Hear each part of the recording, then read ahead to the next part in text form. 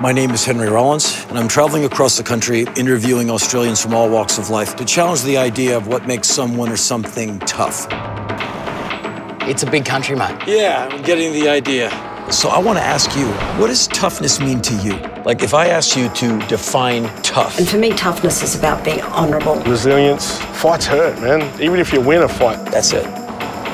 Especially when I come on court, it's like just permission to kill.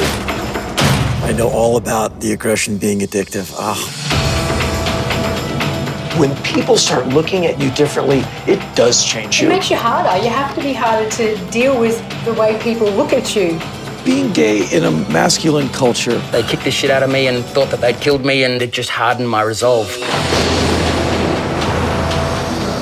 Some of the toughness that these guys have, it can turn on them. Be tough enough to actually go up and initiate the conversations. You connected with them, and the connection was profound. Growing up, men were never allowed to show their emotions. For me, toughness is being vulnerable and showing that. Toughness was following through on my goals. Belief in your point of view. Standing up for what's right. That, to me, is pretty tough. There's no candle in the darkness, not a single speck of light. But, mate, don't let the demon get you. You have to do what's right.